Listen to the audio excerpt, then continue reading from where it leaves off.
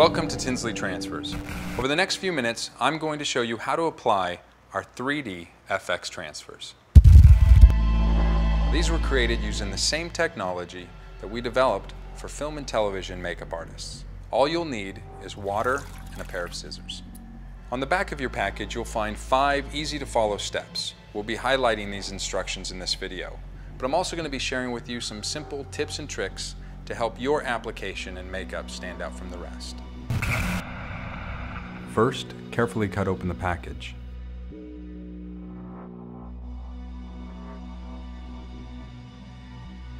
Take out the card.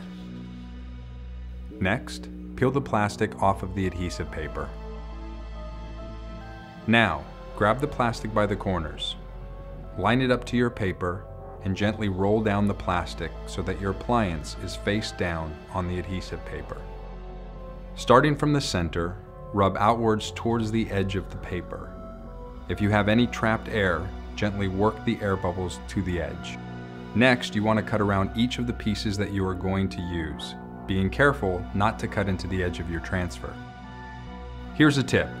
Hold your piece up to the light and take a permanent marker or pencil, making the shape of the wound or scar. This will help you be more precise with the placement of your transfer. Before applying, make sure the skin is clean, free of any dirt, oils, makeup, or hair.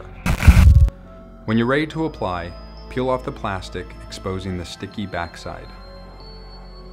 When you've decided where to apply the transfer, press it firmly into the skin.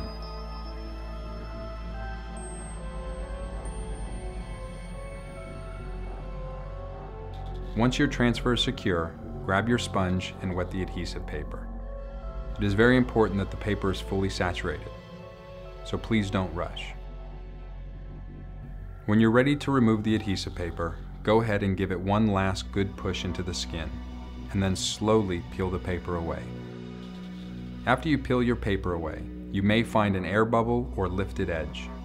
Simply wet your finger and gently press the transfer back into the skin. Continue to add your other pieces.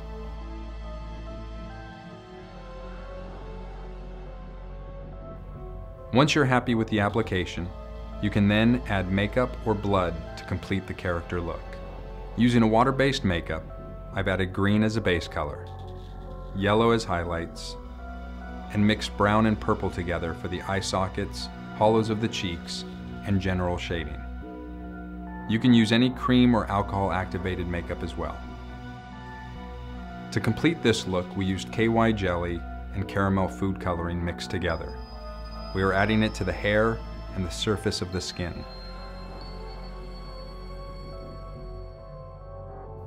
To punch up some of the sores, we will add a little blood. I typically will add blood with a Q-tip.